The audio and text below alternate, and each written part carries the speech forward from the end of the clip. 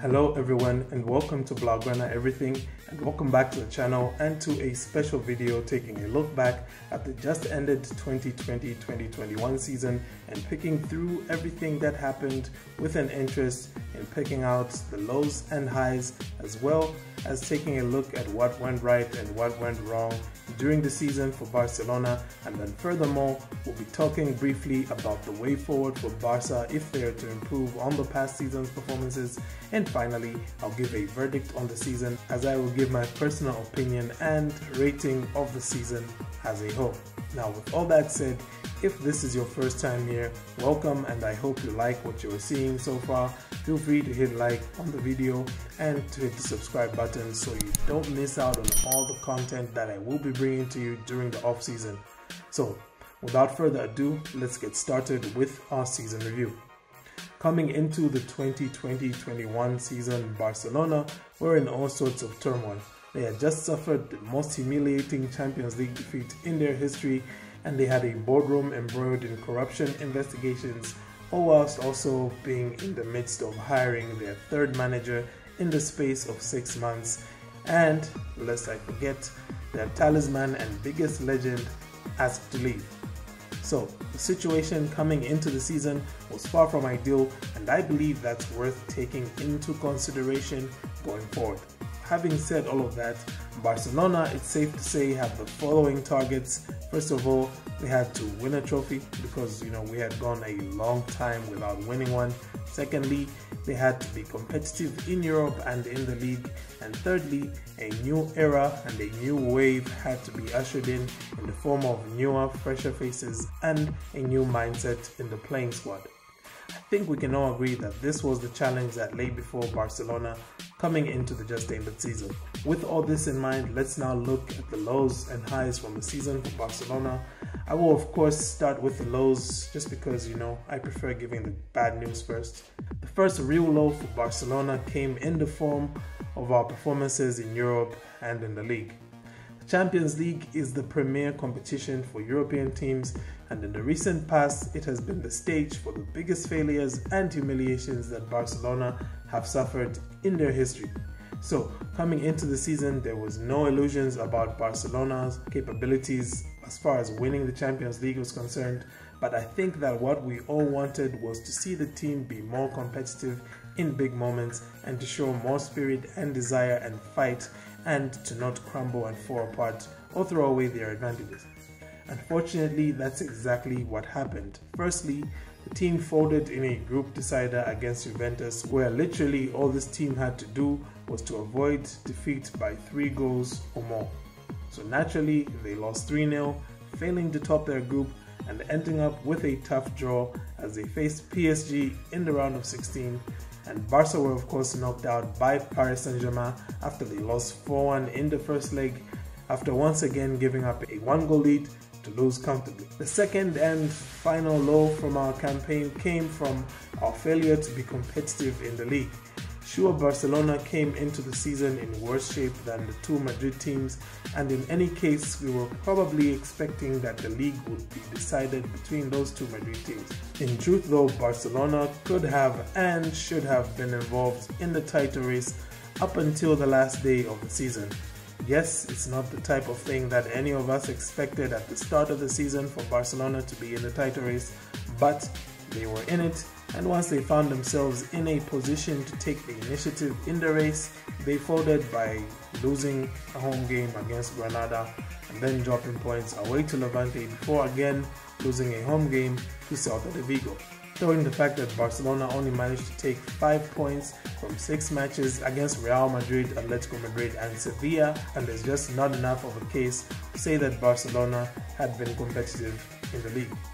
Alright, now I think we can move forward and talk a little bit about the highs from the just ended season, and I think that there were 3 things in particular worth considering in this regard, and first and foremost has to be the fact that the team ended their trophy drought.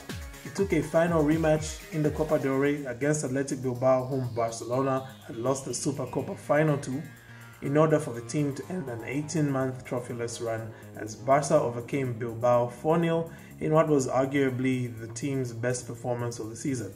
I should say, in fact, that the Copa del Rey saw some of Barcelona's most spirited performances, as La Blaugrana had remarkable and memorable comebacks against both Granada and Sevilla. The second thing that I think is worth pointing out as a high in the just ended season has been the emergence of young talented players who stepped up to fill the void in the absence of key first-team players. As I pointed out earlier, the team was in dire need of some fresh, rejuvenated faces in order to replace the aging and disenchanted core of the team.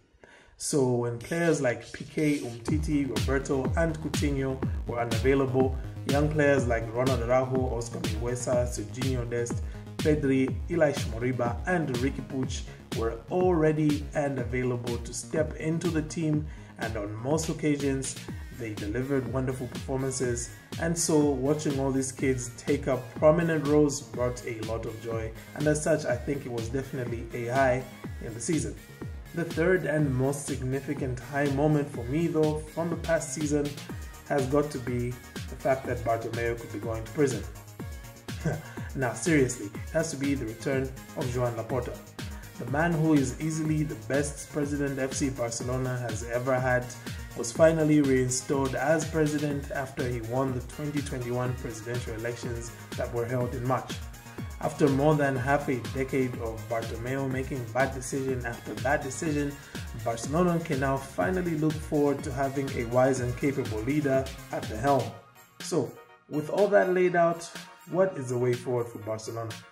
Well, first and foremost, it starts with the aforementioned wise and capable leader making some big brave calls during this summer transfer window. After the demolition job that Bayern Munich executed on Barcelona, there was a lot of talk about revolutions and rebuilds and, refreshes and resets, all those re's. All the rebuilding amounted to though was the departures of Nelson Semedo, Luis Suarez, Ivan Rakitic and Arturo Vidal. Laporta now has to see to it that the dead wood at the club gets shipped out and that the players on high wages either sign less lucrative contracts or they find other clubs to play for. Once that is done, the equally daunting task of strengthening the squad needs to be looked into. Currently, Barcelona are a team with a fragile defense and an attack that, outside of Messi, is just not consistently good enough. Now, obviously, on the attack front, Sergio Aguero is all but confirmed as a signing for Barca, and in addition, Memphis Depay is also rumored to be another target who is close to signing for Barcelona. On the defensive front, it looks like Emerson Royal is set to be heading to the Camp Nou after he posted what looks like farewell messages to Betis on his Instagram account. In addition to that, Eric Garcia is also expected to be coming in on a free from Manchester City as well. And furthermore, Barca have a certain Jean-Claire Todibo who will be returning from his loan to Nice and could offer more options at centre-back. In addition to all that, Ajax's Lisandro Martinez is also being linked with a possible €25 million transfer to Barcelona. But I feel that money would be better off spent on getting a left-back, as it has continued to be a problem area for Barcelona with the failure of Junior Firpo to adapt and excel. So someone like Jose Gaya would be potentially an upgrade on Jordi Alba, who turns 33 soon. There have also been other rumors linking Barcelona with the likes of Kalidou Koulibaly and Matthias de Ligt. But one thing that's for certain is that Barca need to shore up that defense as well as get rid of some of the deadwood in it. Finally, I will briefly give you my personal verdict, or should I say my rating, of the season's performance by Barcelona.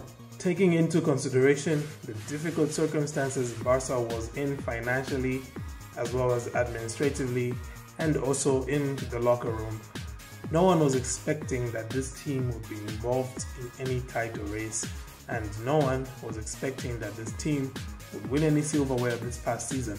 Having said that then, this season should surely go down as a successful one, right? Well, not really.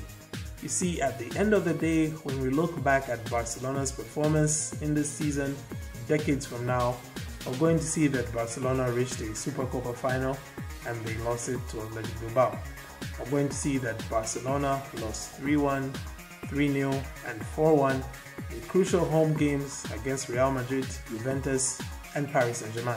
We're going to see that Barca had the opportunity to go 1 point clear at the top of La Liga with a win at home to Granada, and they bottled it by losing 2-1.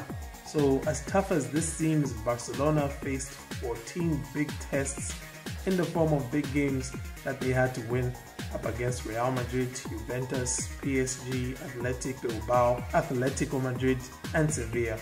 Of those 14 games, Barcelona only managed to win 4 and they lost 7. Because of that, my rating for Barcelona's 2020-2021 season was a 6 out of 10. Well, that brings us to the end of this rather lengthy video, which is, uncharacteristic for me. But this has been one of my longest ever uploads, and it's been with a good reason though, since I've been basically summarizing the entire season, a whole 9 months of football. So thank you very much for staying tuned this far. You're a legend if you're still tuned in. Let me know in the comments your best and worst moments of the season, and also give me your rating of the season. Thank you once again for tuning in. Have a great day, and Forza Barca.